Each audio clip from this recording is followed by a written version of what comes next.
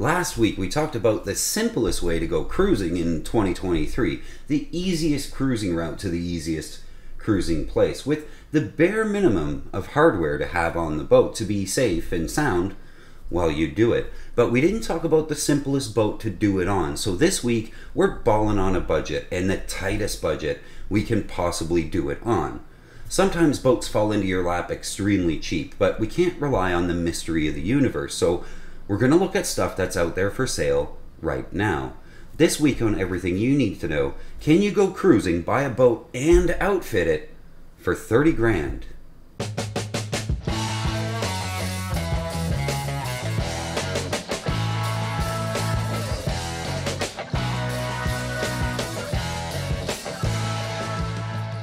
Some basics. Last week we said the bare minimum is a boat that can safely cross the Gulf Stream. It has a compass, a depth sounder, it carries some fresh water, and it probably tows a dinghy. We'll be using Navionics for our navigation, on an iPad probably, and carrying jerry cans for fuel. So with a $30,000 budget, can you actually buy a boat, outfit it for cruising, and safely go do this thing this year? Leave in November and come back in July of 2024. Let's find out. For me, I'm going to set a 30-foot minimum for the boat because I need it to be heavy enough to cross the Gulf Stream safely and comfortably and have room enough inside that I don't go crazy when I'm trying to live on it. Of our $30,000 budget, we're going to try to spend less than $20,000 on the boat itself, saving 10 grand to outfit it and get it ready. So let's see what's out there. The first boat today is up in Michigan, which is actually pretty good. It's a freshwater boat and it hasn't endured decades in the salt. This is a Catalina 30, and for the 30-footers out there, these have a lot of living space in them. This one weighs about 11,000 pounds, which is kind of light, but it's also cheap. The beam is about 11 feet, so we do get a fairly spacious interior and a 5-foot draft that'll do us wonders when we try to get into those tight anchorages in the Bahamas. I personally love the Catalina 30. I've sailed on many of them, and I have friends who own them right now. They sail extremely well for their size, and they're comfortable to sleep on.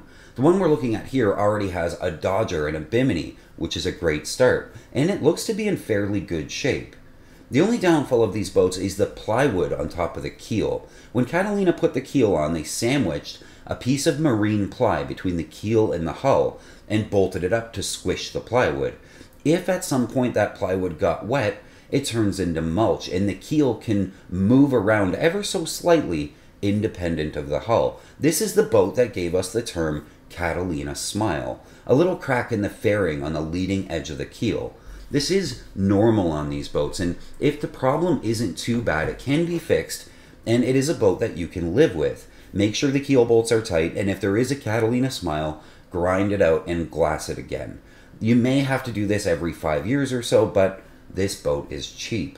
If this boat comes with a reasonable set of sails, the only thing we really have to worry about are soft decks, which we can fix it if the soft spots are a little bit smaller, and how well that universal diesel engine runs. It says it has about 1,000 hours on it, and as a Great Lakes boat, that very well might be true. We don't use engines a lot up here.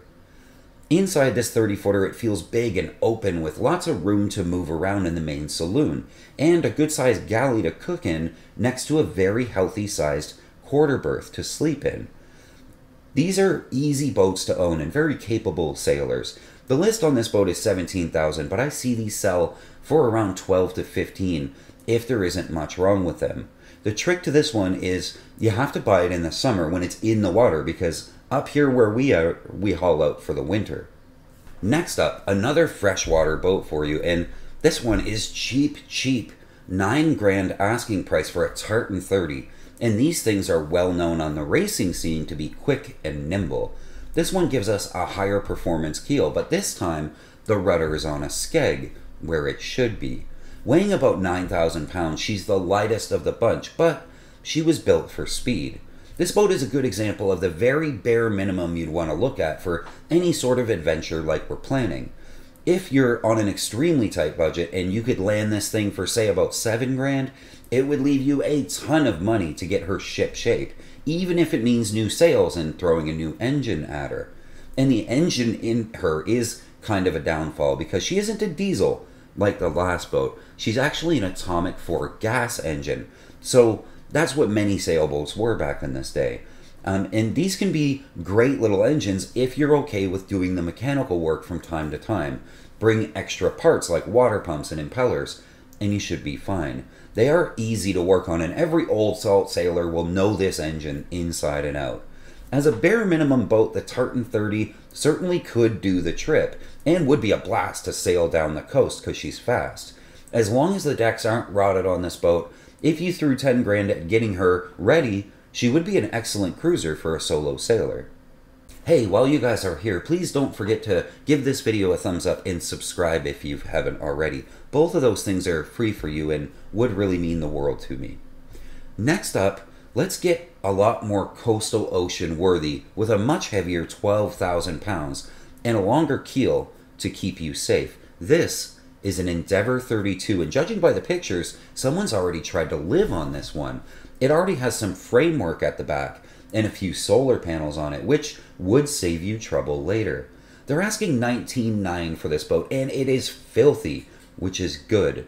It really needs someone to spend a weekend on it, cleaning it and buffing some luster back into the gel coat. But again, that's good for us. Boats that are filthy don't show very well, and it gets a lot easier to talk the price down. You'll pay for that discount in sweat equity cleaning the boat later, but remember, the budget is what matters here. The Endeavour was designed to be a smaller live-aboard cruiser, so we get things like a bigger galley right out of the box. We get lots of storage and cabinetry for our clothes, and a fridge-freezer compartment, a rear quarter berth, and a head with an actual door.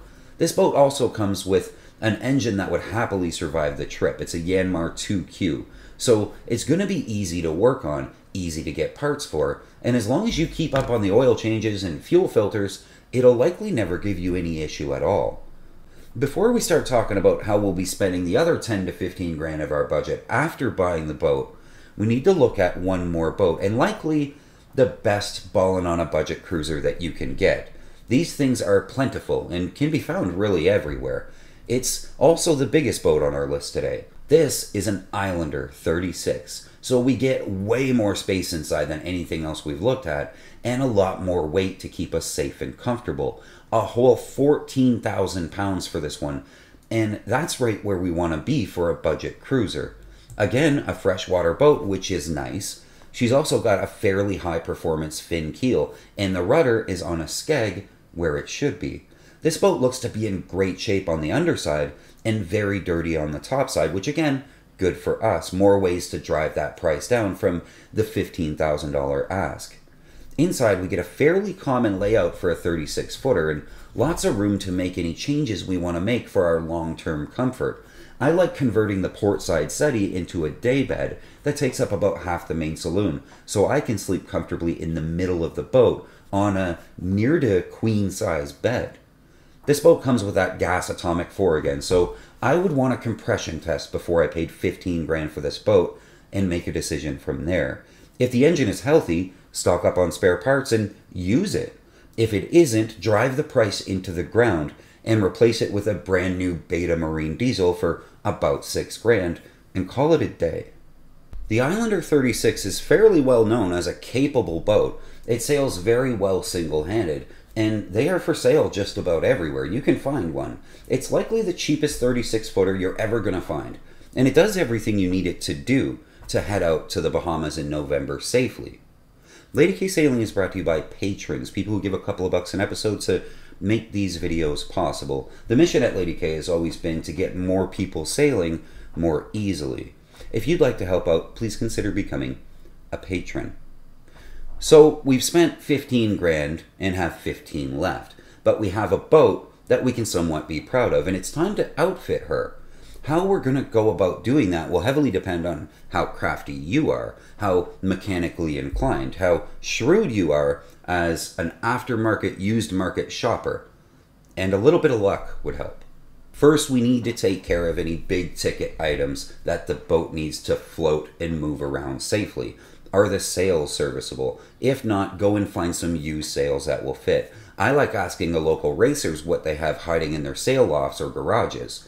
Racers almost always have used sails laying around, and with the right amount of looking and befriending other sailors, you can get a great set of 5-year-old sails for less than $1,500. It's what I do for Lady K every few years when she needs sails.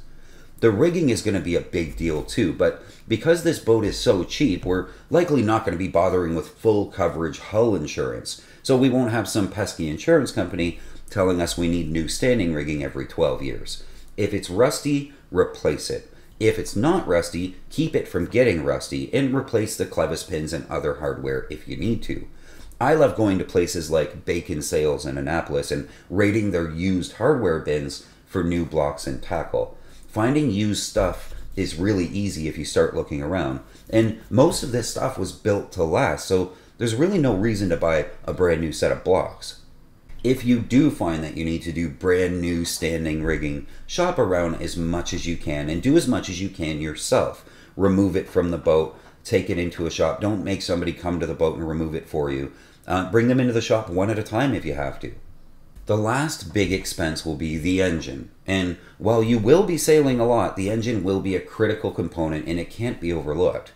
If you're so inclined, do a compression test before you buy the boat so you know what you're getting into, and make sure you drive the price down as much as possible if a new engine is in the cards. Do a full service on the engine and buy as many spare parts as you can before you leave. I like to take the oil and fuel filters to Napa or your local car parts store and have them run the model number of the filters through their system. Most times there's a Napa or store brand of the same filter, and then you can buy them much cheaper. You can buy 10 of all your filters and keep them on board. The last thing to do with whatever money we have left is to outfit the boat. We need a solid compass and a solid depth sounder, and hopefully the boat came with those things. But if not, you can shop around on the used market around your area and see what you can find. Don't buy a brand new compass. They're ridiculously expensive. Buy a used one that's still accurate and still calibrated. For depth, if you need to buy a whole new depth sounder, it's about $300 for a really good one. Spend the money. You'll be happy you did. Ground tackle can be another big expense, but you'll need an anchor that's a bit too big for the boat so that you can sleep soundly. I like next generation anchors like Rockner or Mantis, but if all you can afford is a used anchor, grab a 33-pound Bruce and call it good. You'll probably get one for $40. Also buy used chain, about 100 feet of it, and back that up with 100 feet of nylon. For our budget, we should also be able to swing a used manual windlass to make retrieving the anchor easier. That's what I did. It's not a fancy electric windlass, but it's your morning exercise cranking back and forth to get the anchor up every day. Now that we know the boat can move, we know that it knows its depth because we bought a new depth sounder, and it stops with a good anchor, it's time to worry about navigation and electricity. For navigation, pay for Navionics for the year and renew it every year. It's about $80 and you're going to have to do it. You're always going to need that. Install a USB port at the helm and buy a pair of used iPads. I bought 2 used 7-inch iPad minis because iPads never really go bad. They don't break down over time. They just age, and when they're too old, they can't download apps anymore, so people sell them. They don't sell them because they're broken. Buy a couple 7-inch iPad minis with the cellular option. You don't need a cellular plan or a SIM card. They just have to be the cellular version because that one has a built-in GPS chip. Most people selling used iPads don't even know it's the cellular version, which was more expensive. So ask them if it has a SIM card slot on the side. If it does, say no more and buy it. And don't worry about the storage size or battery life. Navionics is small, maps are small, and you're going to have it plugged in anyway. For electricity storage, to keep it as cheap as possible, most bang for buck, go and buy 4 golf cart batteries like Trojan T105s, something like that. That'll give you over 200 amp hours of usable energy, which is lots. This is going to run you around $1,000, but they last at least 5 years, and not worrying about power is pretty important. To charge those batteries, we need some sort of solar system.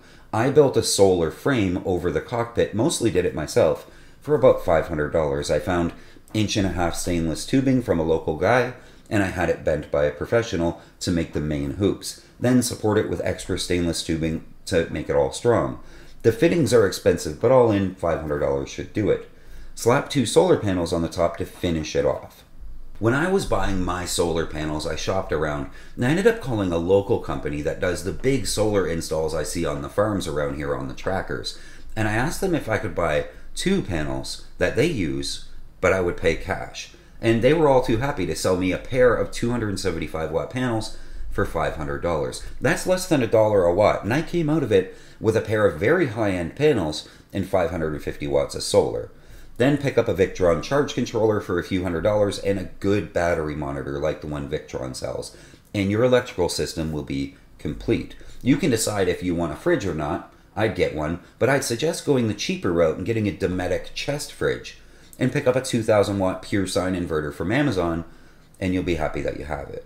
Now, there are obviously many other expenses that you need to think about: life jackets, water cans, diesel cans, a dinghy. But if you're willing to do a lot of the work, shop around and get creative, you seriously can be living in the Bahamas this coming winter and every winter thereafter for less than 30 grand. And all in, with Starlink, you could even work from the boat if you needed to, so you could keep making the boat better over time. I hope this video helped you guys, and I will see you next week. Until then, keep the heavy side down, but not too far down. We'll see you.